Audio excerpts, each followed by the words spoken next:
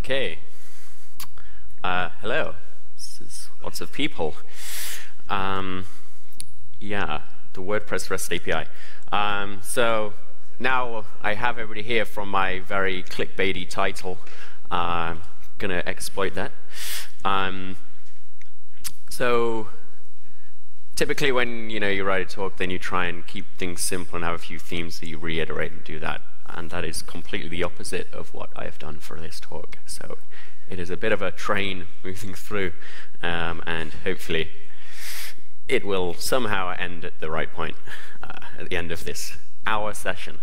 Should also say, we're going to have a couple of minutes intermission in the middle if anybody wants to leave or come in from our sessions.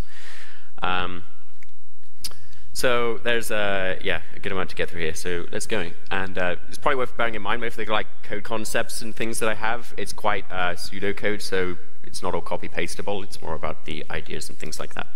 So obligatory first slide, what is an API? We probably all know what an API is. Here's me using the REST API console to make some requests to the WordPress REST API to show you how that works. So we can request some posts, we can add some parameters to change the data that is returned from those endpoints. That's pretty much how it works. I don't think we need to kind of go into a lot of detail there. The more important question is probably why a REST API, especially when we're talking about trying to get this merged into core. This is quite an important question.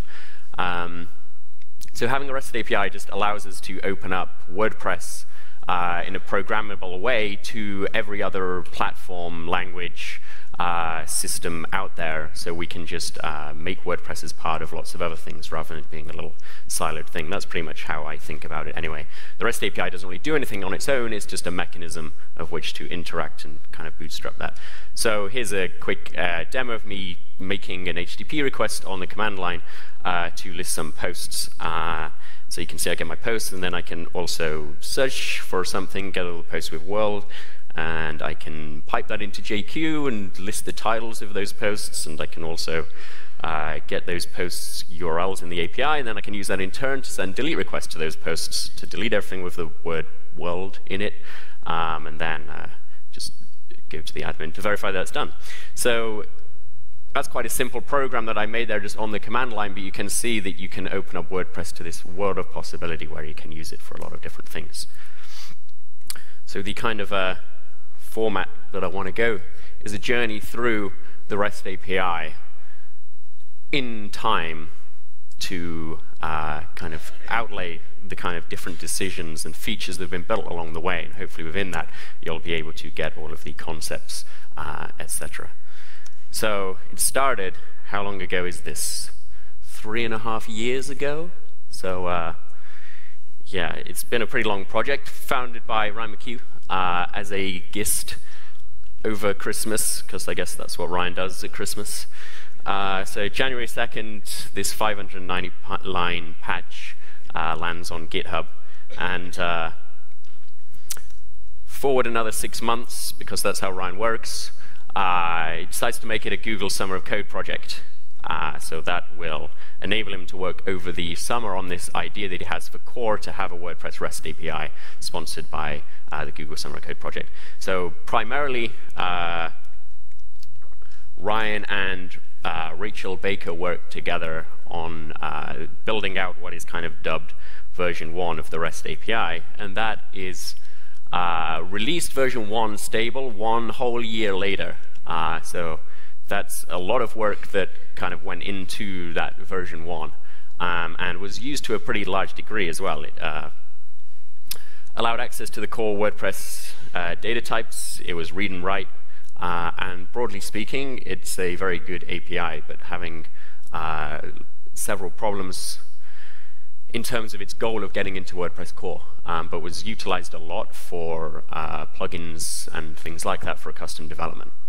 So to try and address some of those shortcomings, though it was a solid API, I think it was just missing some key things that were going to be required for WordPress inclusion. Had no real internal API for registering routes and things like that. So I guess something akin to register post type or something. Before that, you could still register post types in WordPress. You just had to filter things, etc. That's kind of how version 1 of the API worked. It was also a little tricky to extend. Most of the endpoints had just been written for purpose for doing the thing that they had done, rather than being reusable blocks of code. So it was a little more tightly coupled and more difficult to do because of that. So we decided, I guess this is when I got involved with the project, along with Daniel Bachhuber, to do version 2 of the REST API to kind of have a run over again, I suppose, at see if we could get something that was more appropriate for core inclusion, was the primary kind of focus on that. So this is where I decided to get involved, and probably the date that I remember the best for the biggest regret of the last several years. So the first thing that we focused on in version 2, or one of the first things, was the idea of there being a metadata level on top of the API, often referred to as schemas, which is a programmatic way to read the API and interact with it at a more automated fashion, rather than there needing to be completely custom implementations for this specific WordPress REST API. So you're probably wondering what the heck that means. It's a little abstract, so I'll kind of give a quick demo here. I make a GET request to a post, and when I do that in the API, I get a response for the post object. The post object has a little more data than this, but you kind of get the idea. If I send an options request to the same URL with the REST API, I get this big JSON schema blob telling me what all of these different fields mean, so I can use this for things like documentation and things like that. And as you can see, there's like a one-to-one pairing typically between the properties and then a programmatically readable description and definition of what that field is. Like I said, this can be used for documentation, which is kind of handy. You can also use it to build automatic UI in client. So maybe if it's a custom post type that isn't a recognized data format, you could have a client that is automatically rendering different fields based off of the automatic description of those. So for example,